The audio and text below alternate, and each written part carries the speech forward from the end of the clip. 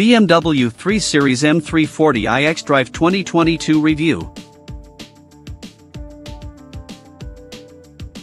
You're looking at the most successful BMW 3 Series of all time.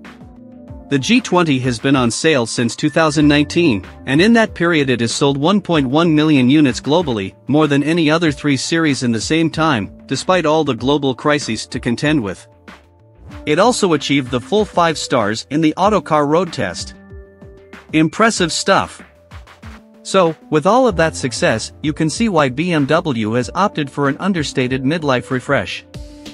If it ain't broke, and all of that. Key differences include a freshened front with completely redesigned, slimmer headlights and a tweaked kidney grille that gets a new double bar design but, thankfully, isn't any bigger.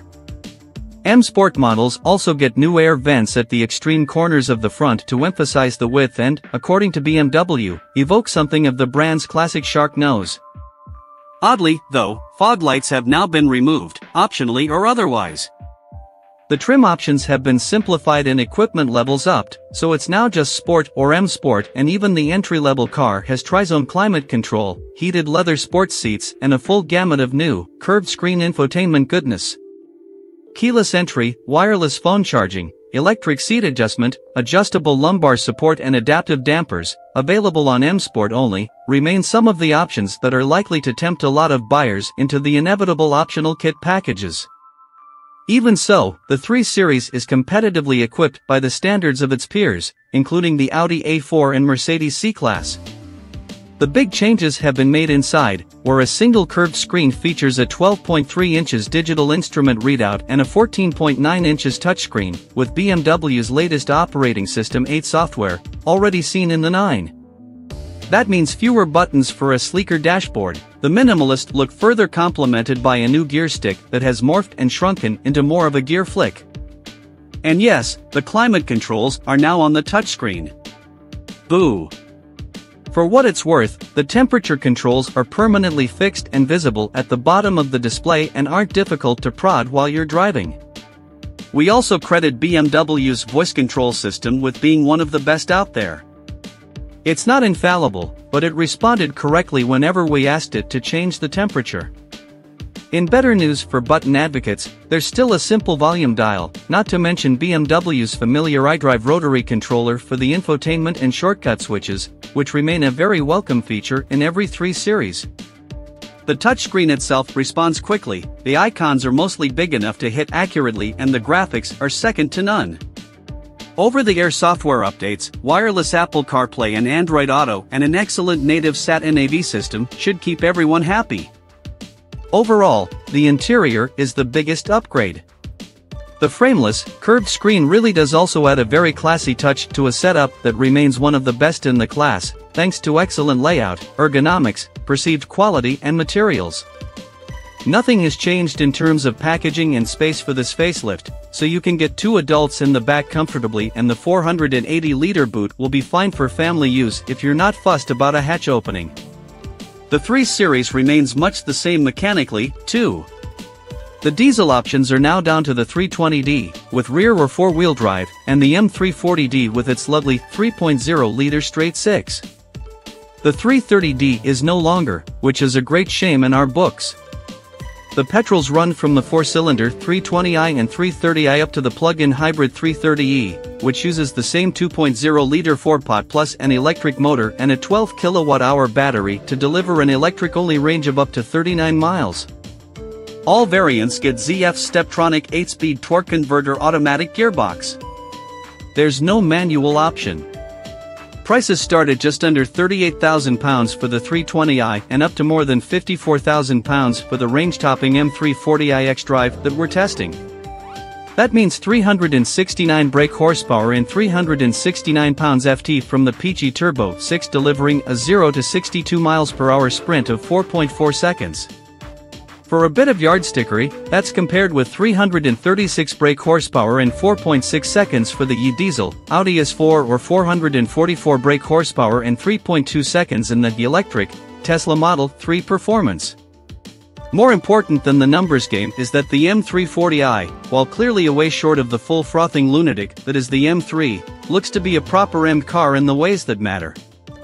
Over and above standard 3 Series variants, it gets M-specific tuning for all of the important bits, including the suspension and its adaptive dampers, the rear-mounted electronic differential lock, the gearbox software and the launch control. The xDrive 4-wheel drive system also gets more of a rearward bias, so on paper there's some proper M magic to look forward to. And of course it doesn't disappoint. Our test route around Regensburg took in a variety of rapid autobahn sections through to small villages and flowing rural roads, which did a brilliant job of showing the breadth of talents that this car has. This is really where the 3 Series has always excelled, almost regardless of which variant you pick. The 320d Tourer estate that we also spent time in was also as ruthlessly brilliant as ever. Yet arguably the M340i saloon is the best of them at balancing superb touring sophistication with proper enthusiasts handling. Even in standard personal mode, normal was clearly deemed far too self-explanatory. The car feels taut and responsive. The steering is light but tactile enough to feel reasonably engaging and communicative, even on faster bits, and it's only in properly spirited driving that the heavier response in sport mode becomes a little more confidence-inspiring. There's a delightful cheekiness to the setup of the xDrive system. It gives you a safe yet fun little squirm of oversteer if you accelerate hard out of a tight corner, but it generally does an excellent job of delivering unflappable security without compromising the fluid, alert cornering style that has always set the 3 Series apart. The Steptronic gearbox also wakes up a bit in sport mode, but paddling your way manually through the ratios is always more fun and gives you more control. It does hold the gear, too, even if you reach the limiter. Sport Plus mode ups the ante further with looser traction control and more enthusiastic booming and banging from the exhausts. Such as the smooth, lengthy mid-range of the straight 6 that you really don't need to wring its neck to have the best from it. It really is a supremely lovely engine, whether you're using everything it's got or just mooching around and enjoying the understated purr and effortless responses. Even with some spectacular 4-cylinder and battery electric options out there, the M340i is a reminder that the 6-cylinder engine is still king if you really want the finest executive to enthusiast transport.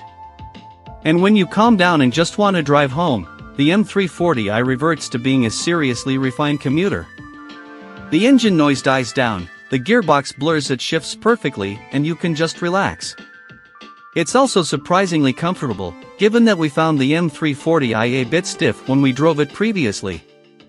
The M340i comes on adaptive M Sport suspension as standard, but it might well be the 19 inches Michelin Pilot Sport 4S tires of our test car that are the real trick to improved ride comfort.